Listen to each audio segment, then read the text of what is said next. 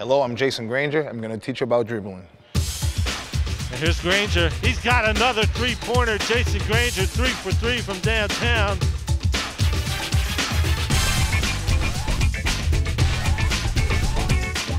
My dad taught me dribbling for a point guard is one of the most important things in the basketball game. So I think I'll be working on my handles since I was a kid. So I think that's really important, is the hard work you put on.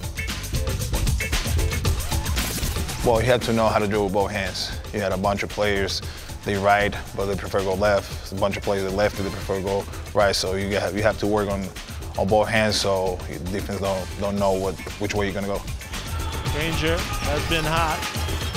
He's gonna try it again from deep, drill it again from deep. Before every game, I like to make a two basketball dribble, get loose, get my handles tight, and then I go side to side between the legs, back and forward, and then I go behind my back, back and forward. I do it like 2 times before every game, and then I just do like 5-6 minutes trying to cross over, keep my dribble tight.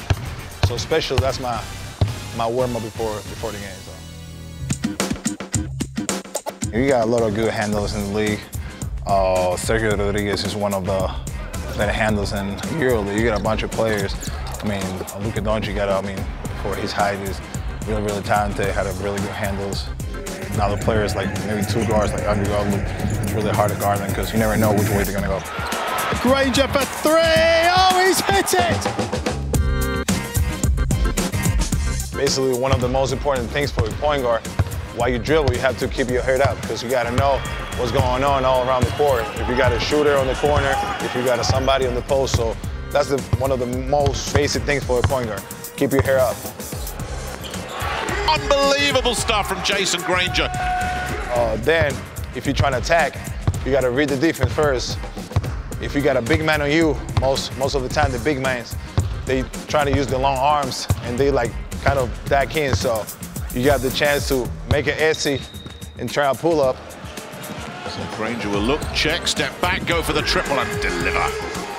Or you feel more faster and you feel you got advantage of the big guy, you can attack the front foot and go full speed to the basket, try and kick out to a teammate and finish with a layup. Talk about creative playmakers. They don't come much more creative than Jayson Granger, as we saw just there. One of my advice when I was a kid was drill the ball even at home. Even my parents, they were getting mad at me because I'll probably wake up at 4:30 in the morning and start drilling and bother the nervous, but you know how work always pays off. Duck under by Granger as he finishes with the lay-in.